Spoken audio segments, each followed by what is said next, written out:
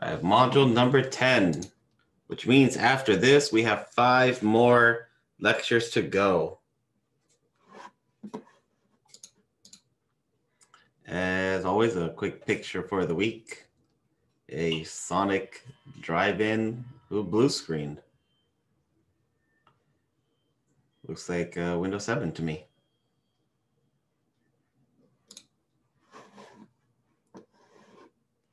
This week's talk is about mobile devices and similar devices.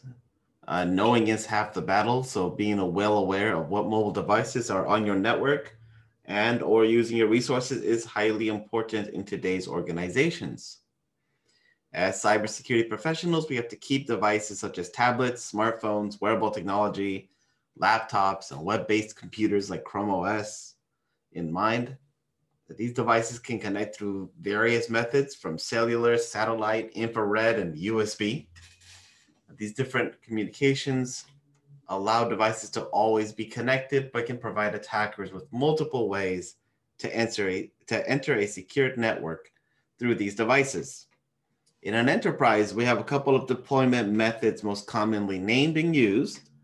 This list: the bring your own device, corporate owned, personally enabled, choose your own, virtual desktop, and corporate owned. Some benefits for bring your own device, for corporate owned, personally enabled, and choose your own are BOID and CYOD. Ease management burden by eliminating the need to select a wireless data carrier and manage plans for employees. Businesses do not need to monitor billing for overages or extra charges. Businesses can offer stipend for BY or CYOD, which is less than the device and the plan. Employees tend to be more productive with the device they like. Since devices are already online, IT doesn't have to get extra infrastructure. BYOD, COPE, and CYOD, users need to contact their carrier support before contacting the business's IT support for help.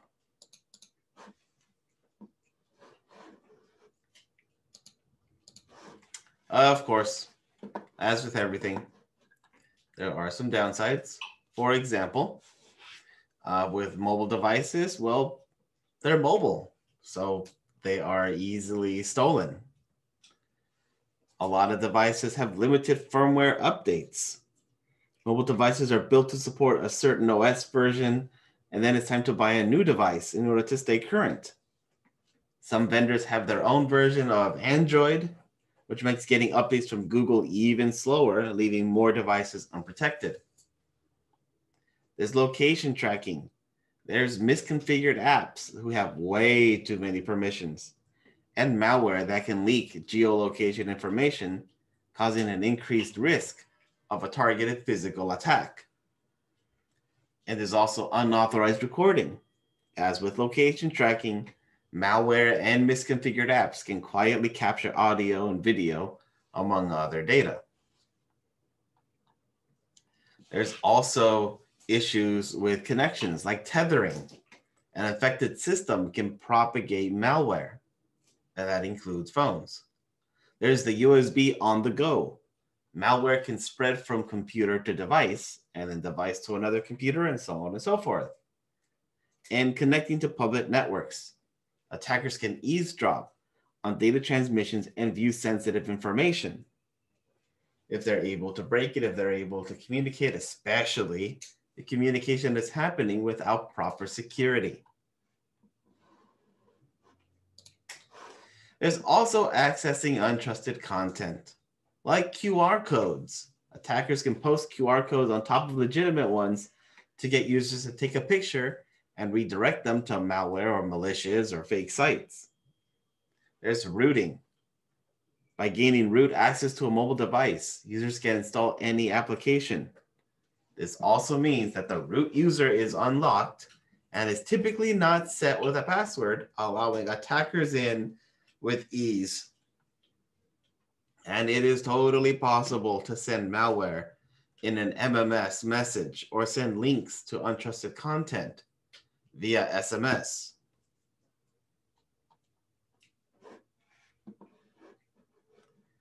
There's deployment model risks. Users may erase installed limitations by jailbreaking or rooting the device. Personal mobile devices are shared with others and can expose sensitive corporate information to outsiders.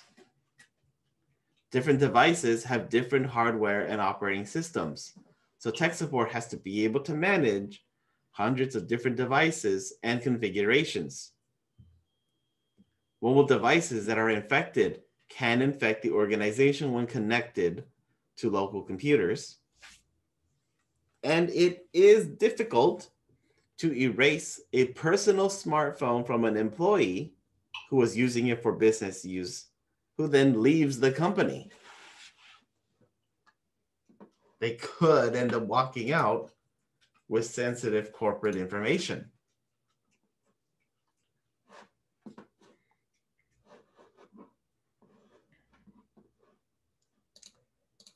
This is not a best practice. As with any device, disable unused features. Turn off anything that's unnecessary or unused, like Bluetooth when you're not using it. Use strong authentication. You're setting a string lock with an extended lockout period and reset to factory after a number of failed attempts. Pins are easy to compute. Biometrics has an asterisk. Yes, you could use it, but also know that if law enforcement gets a hold of it, they can force the user to unlock it. Biometrics is also not foolproof. If you're using a swipe pattern, educate users to clean their screens to prevent attackers from seeing the residue and easily deducing the pattern.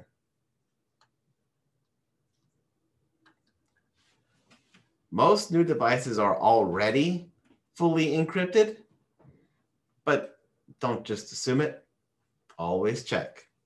Ensure that the device is fully encrypted to prevent data from being read if in case it is stolen. Data in transit should always be protected. Cloud storage should be closely monitored. There is a solution of segmenting storage or having a separate location where company data is stored on the device. And enable loss or theft services. These services can force the device to erase all data should it be stolen. At your disposal, there are mobile management tools that provide onboarding, offboarding of devices, that modify settings, approve or quarantine new devices, erase data, configure phone per organization policies, that can control and distribute apps to devices, and support editing and modification of digital content by multiple employees. So you are not necessarily stuck alone and have to figure it all out. There are tools available to you. For example, Google has one and Apple has one as well that you can leverage.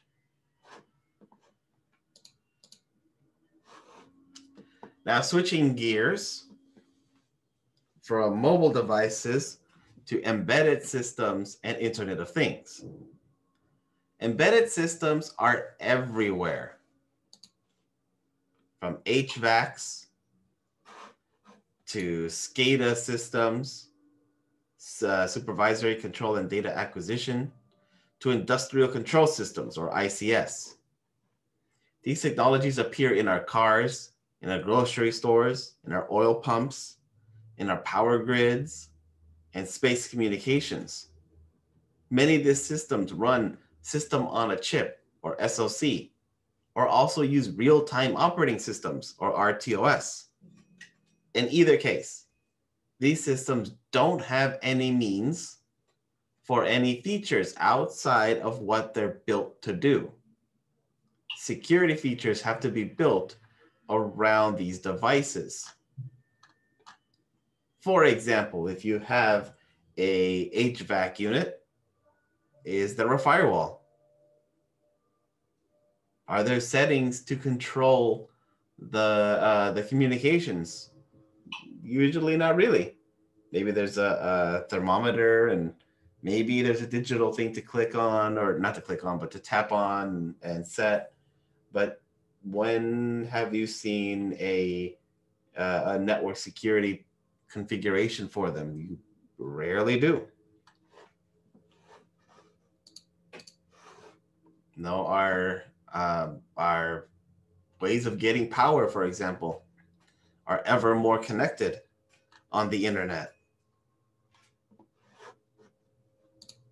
And here's an example of wastewater SCADA, which again is connected to the internet to handle wastewater. And some industry does install things like firewalls to block, but generally the actual devices that do the work don't have any measure to secure themselves whatsoever.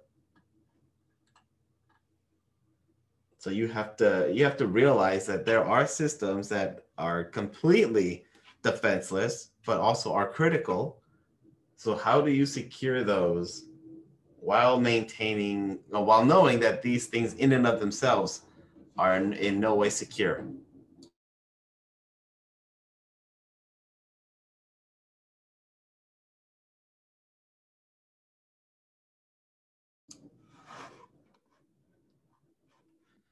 There is also, just to add more to it, the Internet of Things. This is any device that did not have network access previously, like thermostats, coffee makers, tire sensors, slow cookers, keyless entry systems, washing machines, electric toothbrushes, headphones, light bulbs, body sensors, EKG, hearing, and so on and so on and so on and so on. The fridge, that's connected to the internet. Does that have any security measures installed? More than likely not. The smart toaster definitely does not have any means for security. Yet those are being brought into our offices, brought into our networks, and pose a legitimate threat because those are easy to get into, easy to pivot from, and do mayhem to the rest of the network. Especially as we're getting out of this pandemic and folks are starting to return to work and return to offices, they're going to bring some of their home stuff with them. And these are new things that we have to keep watch over, that we need to make sure that they don't just randomly creep into our network and cause mayhem. We have to be aware of them, have to secure them, or find ways to kick them out. Or if they're legitimate, how are they going to work on our network and not be a threat? All fun things to think about. More things to keep you up at night. But honestly, it's more job security for us because we have to figure these things out. And to me, this is a whole lot of fun because I like to find new ways of how will this thing cause trouble, and let's make sure that it can cause trouble. And then, all right, now how do we fix it so that it doesn't cause trouble?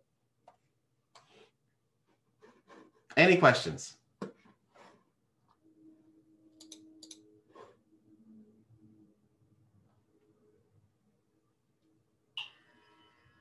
Okay, seeing none, I'll stop this recording.